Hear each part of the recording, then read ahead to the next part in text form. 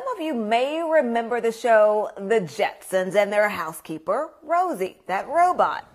Well, now, Greg, do you remember The Jetsons? I do indeed. I can still hear the theme song in my head.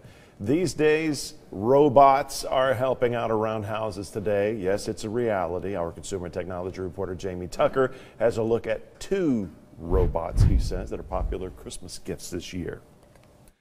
Now, a lot of folks have wanted a robot vacuum cleaner, but the good ones haven't been affordable. What should you look for in terms of price and features? Well, this is the brand new Eufy G30 Edge.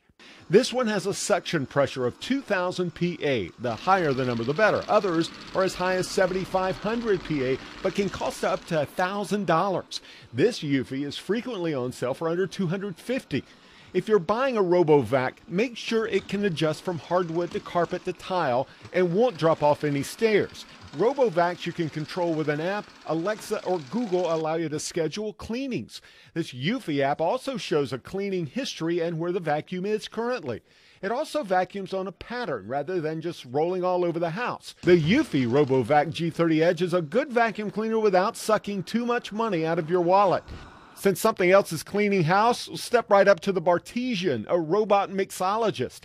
Add spirits to designated bottles, and using these cocktail flavor pods, the Bartesian adds bitters, citrus, other ingredients that go into old fashions, cosmopolitans, margaritas, dozens of other cocktails. The Bartesian reads a barcode on the pods and delivers in an instant the cocktail of your choice mixed just right.